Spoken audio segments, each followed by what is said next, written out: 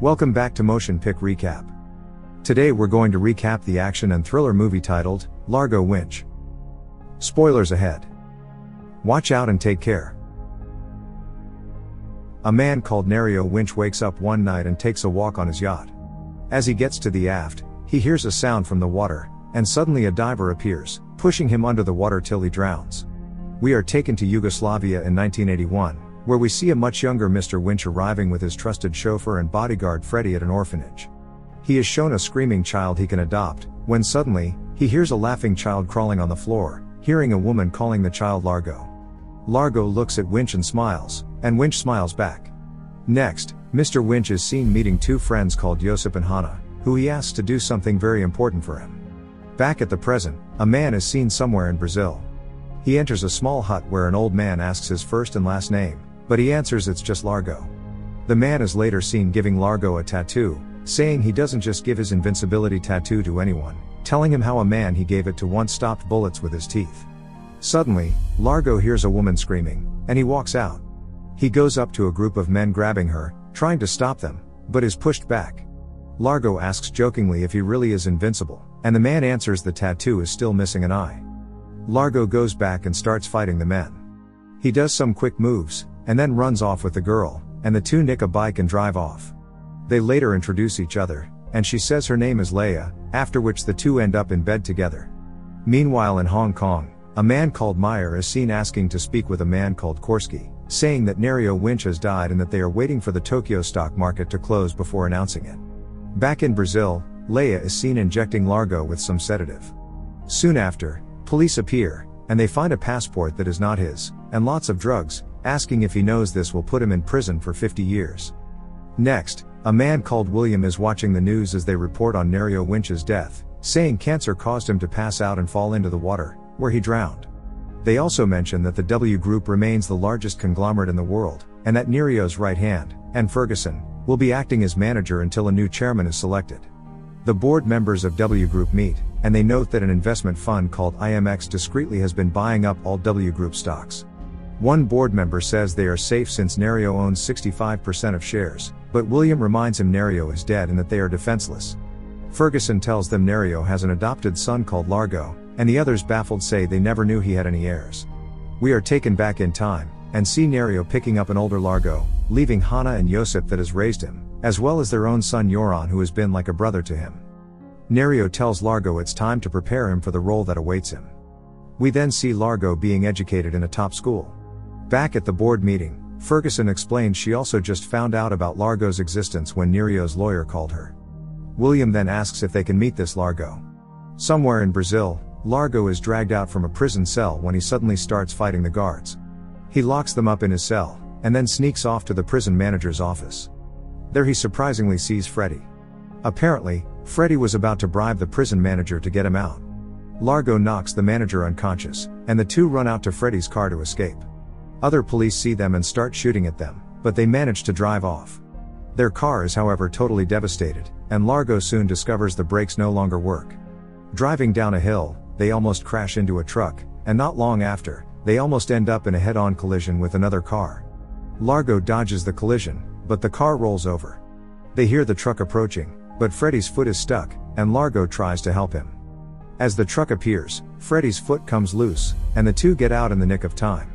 While trying to calm down from the stress, Freddy tells Largo his father has died. Next, Largo is at a hospital in Hong Kong, where he takes farewell to his father.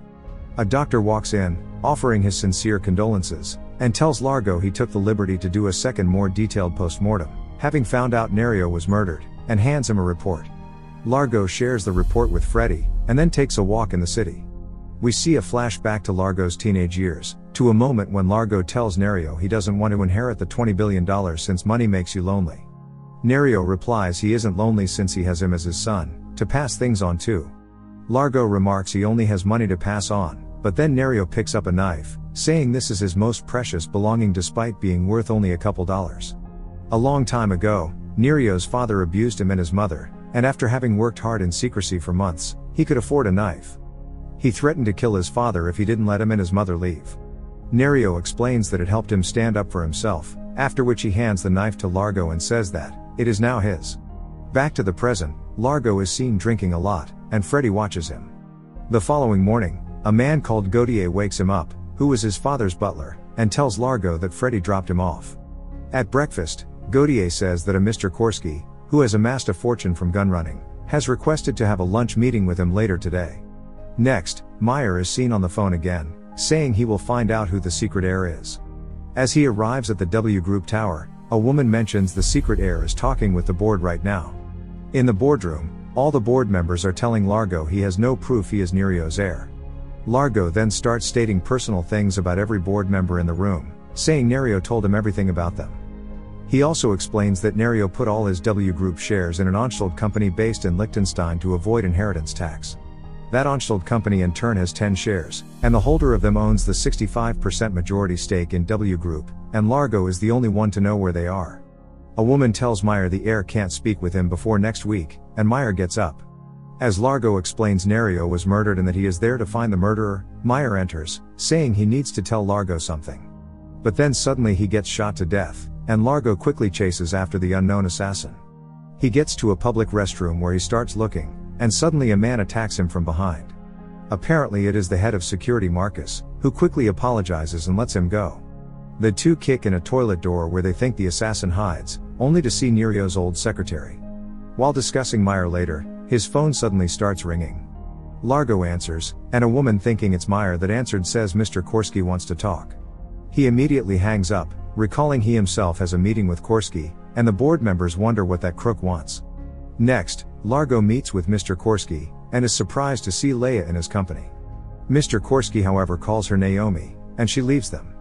Korsky reveals that he's the owner of the IMX investment fund, and has bought up 6% of W Group, saying he will announce a takeover bid in 20 minutes, which he wanted to tell Largo in person.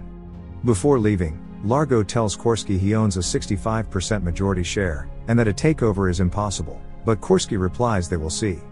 Afterwards, Largo calls Freddy and asks him to find out all he can about Naomi. We then see a flashback to Josip's funeral 3 years earlier, where Largo meets Hannah and Joran. As the three later look through old photos together, Largo finds a box with his old stuff, and a logo of an orphanage, asking Hannah if that's where he was adopted from. Next, he and Joran are seen going to the orphanage, but Largo is told the law forbids adopted children to see their files. So, that night, Largo breaks into the place, but is caught. As Joran has posted bail for him, he tells Largo he spent the night there after the police left, and got into the archives, but found no file about him anywhere. Back at the present, board members comment Korsky's takeover is real poison for the company. Ferguson then reveals Nerio foresaw Korsky's intentions, having planted a spy in Korsky's entourage who has uncovered Korsky's secret company structure. Right now, they own options on 19% of all Korsky's shares, and so they can do a surprise counter-takeover. William informs her the law demands they make takeovers publicly known and that it won't be a surprise, but Ferguson says that a private individual doesn't have to do that, and she looks at Largo. William says it will cost $3 billion, and Largo says he doesn't have that. Ferguson suggests William loan Largo the money from their company-owned bank, but William refuses to lend a man he doesn't know that amount without guarantees. Largo then asks William if his Anstalt shares will suffice. Again, a flashback is seen when Largo confronts his father about his files missing from the orphanage. He demands to get the file, but Nerio says that he burned it, making Largo angry. He tells Nerio to find another heir, and leaves him. Back at the present, Largo arrives at Hannah's home. While there, Freddy calls, telling Largo that he found out Naomi is a kind of escort girl that is often involved in shady business deals, and that she has worked for Korsky for a month, but that she has now vanished, and Korsky is upset. The following morning, Hannah is suddenly attacked, being threatened to reveal where Largo is. Simultaneously, Largo is seen arriving at an island by boat. Driving through a cave, he enters the middle of the island where an estate lies. Once, Nerio and Largo used to come there for 1 month every year so that Nerio could teach Largo his business. Largo goes to a hidden safe inside, but just as he opens it, Marcus appears. Largo quickly throws a knife at him, and pushes him against a wall, but others appear with guns. Largo begins fighting them, and then jumps out of a nearby window to escape. Marcus picks out the 10 Anstalt shares from the safe, after which they get to a helicopter and start chasing Largo. They see him at a cliffside, and Marcus shoots him as he jumps, hitting him in the air. He lands in the water, and Marcus leaves. Largo wakes up later that day on the shore, having been shot in the shoulder.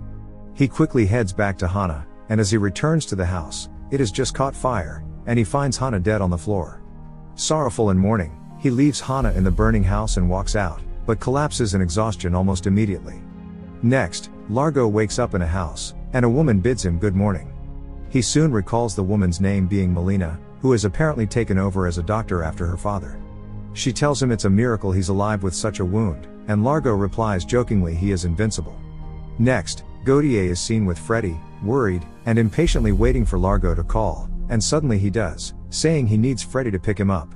That evening, Freddy meets with Marcus, saying he wants to meet with his boss.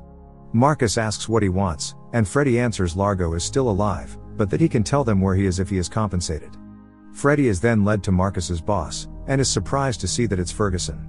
He asks if she was the one that killed Nerio, and she answers that, yes, she did it, but for the company's sake. Nerio was already dying, she just made his death more timely. Freddy says Largo will call later to be picked up, and he can tell them where if she emails him the takeover plans of Korsky's company so that he can invest his money and become a rich man. She accepts, saying he will go to a hotel room with Marcus, receive the plans, after which they will wait for Largo's call, and Marcus will take care of the rest. Largo is seen with Melina, who asks if his friend is even coming. That same instant they see the airplane they're waiting for. Largo says he will come back to see her, but she replies he shouldn't talk rubbish, but quickly kisses him before she gets into her car and drives away. A big jet arrives, and it's none other than Korsky stepping out greeting him. On the jet, Largo shows them an email, and explains they will be taken over by the W Group. Korsky angrily asks who revealed his secret corporate structure, and Largo answers it was Naomi, who is working for Ferguson. Korsky doesn't believe him, but Largo continues explaining, saying this is why Naomi vanished. He says Ferguson has planned it all, explaining how Ferguson had Nerio killed, convinced Meyer to reveal information to him, tricking him into attempting a takeover, and that she tricked himself to reveal where the Anstalt shares were. They have a drink together, and Largo tells Korsky that, if he withdraws his takeover bid, Ferguson won't be able to convince the general meeting to give her full powers. Korsky agrees, after which they fly to Hong Kong together. At the hotel room, Naomi suddenly knocks on the door and comes in. She is there to get paid for her work. Suddenly, Freddy's phone rings, and it's Largo, telling Freddy his new pal loved the email very much. Freddy writes a note where to pick him up. But, another phone rings, and after Marcus has answered, he walks up to Freddy and hits him hard, saying he has had Korsky's phone wired for a month, and Largo just used it to call him. Naomi sees it all. The next morning, shareholders arrive at a fancy hotel for the general meeting. As Korsky is on his way to the meeting, he is stopped by Marcus, but who finds no Largo in the car. At the airport, Largo is seen being picked up by Korsky's trusted chauffeur, but sees Naomi in the driver's seat instead. She tells him the other chauffeur took too many sleeping pills, and hands him a $500,000 IOU, saying she will hand him over to Marcus if he doesn't sign. She calls Marcus and notifies them where they are, and Largo is forced to sign to get her to drive him away. As he has signed, Naomi gives him extra information, saying someone he knows is in the presidential suite.